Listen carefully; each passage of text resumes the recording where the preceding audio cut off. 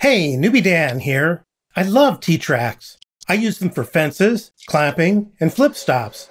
These are all store-bought T-tracks, and I talk about them in other videos. But instead of buying aluminum T-tracks like these, you can cut your own with specialized router bits. You can cut a T-slot directly into your stock. Or if you want to add a little pizzazz to your project, you can make a T-track out of something like red oak. Stick around and I'll show you all about it.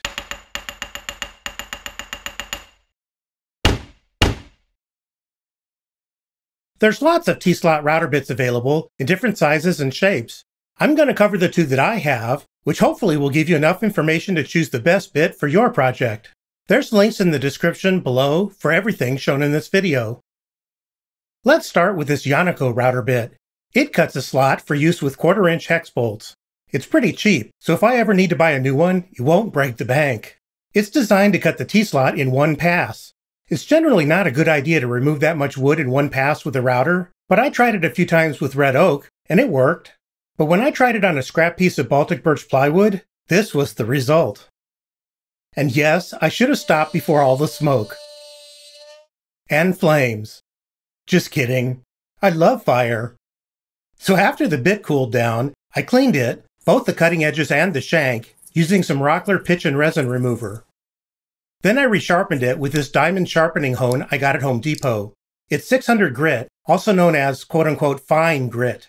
Just put the flat edge of the blade flat against the hone and drag it back and forth a few times, keeping it flat against the surface.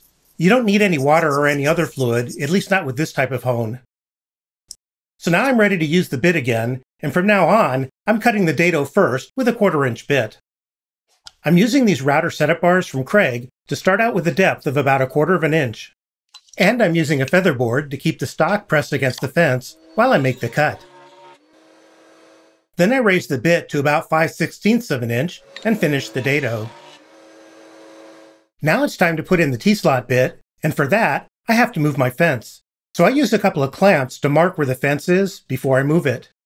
Then I put the Yonico bit in the router and replace the fence using the clamps to reposition it. I set the height to 3/8 inch. Then I cut the slot, and it goes quite smoothly. And here's what it looks like.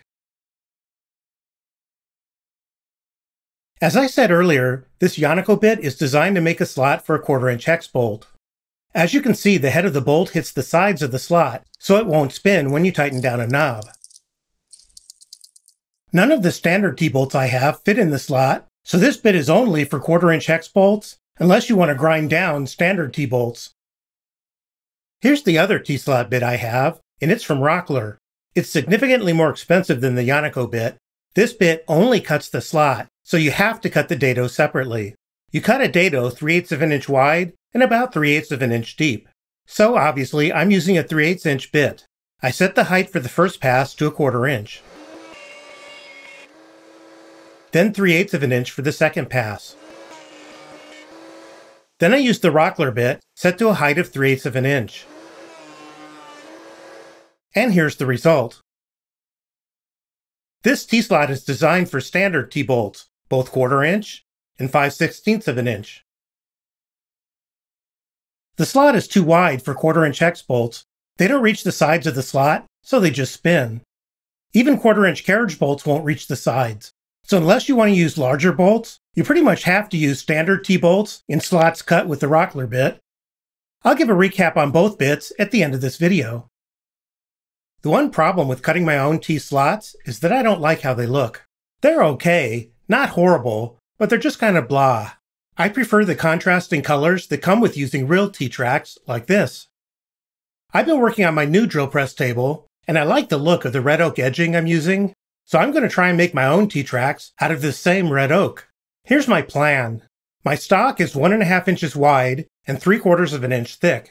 I'm going to cut my T-slot with the Yonico bit 1/2 inch in from one side. Then I'll cut the T-track to 1 inch wide, which means the slot will be centered in the T-track. The stock is 3/4 inch thick, so I'll trim it to 9/16 inch. Why 9/16? Well, because 1/2 inch seemed too thin on the bottom, and 5/8 seemed unnecessarily tall, so 9/16 inch is the Goldilocks number. Just right. I'm going to cut the dado first with a 1/4 inch bit. As I said earlier, I want the center of the dado to be a ½ inch from one edge, so I'm using this digital gauge to help me set the fence. I'd really like to measure from the center of the bit, but I can't do that easily, so I'll measure from the back of the bit, which will add half the diameter of the bit to the distance. I position the bit with the blades pointing to the sides, then I measure the diameter of the bit, and it's 2/10 of an inch.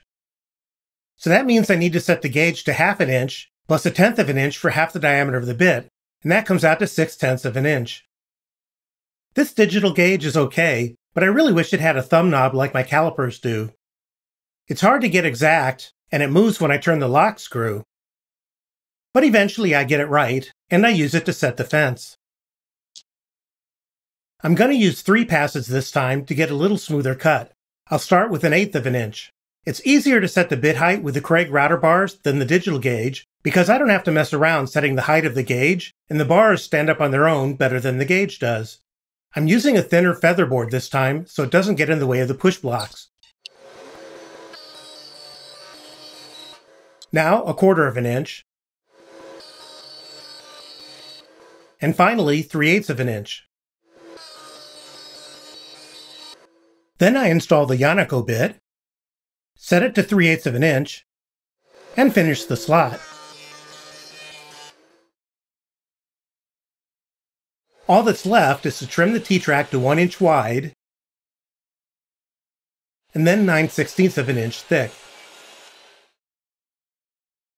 I actually made 2 of them, and here they are.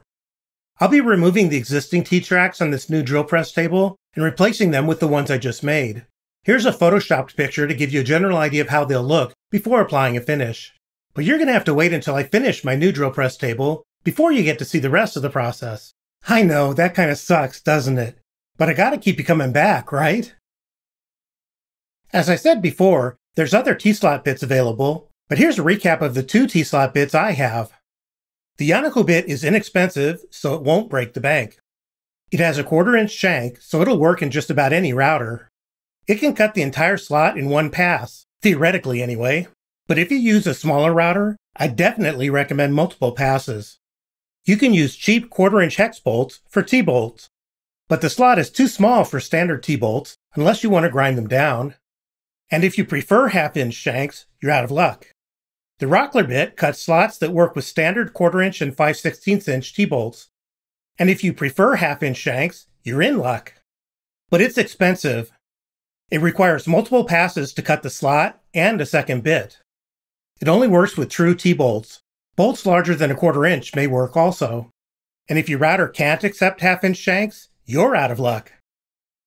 I wouldn't be surprised if there's bits out there that are better choices than either of these bits, so just do your homework, then pull the trigger and have fun. Well, that's it for this video. Keep an eye out for the video on my new drill press table. If you found this video useful, please give it a thumbs up and consider leaving a comment. Thanks! Check out the description for links to products seen in this video. Just scroll down, click Show More, and scroll down until you see the links. And if you like what I do here, click that subscribe button. And don't forget to ring that bell to get notified about new videos. Thanks!